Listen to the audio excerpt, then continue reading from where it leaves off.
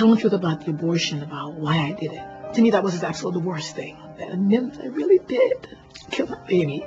And then I began to see this huge thing that I needed God to forgive me for. And I began to feel overwhelmed. And it seemed that there was a weight I couldn't get rid of. And I couldn't get rid of it because it wasn't mine to get rid of, it was God's.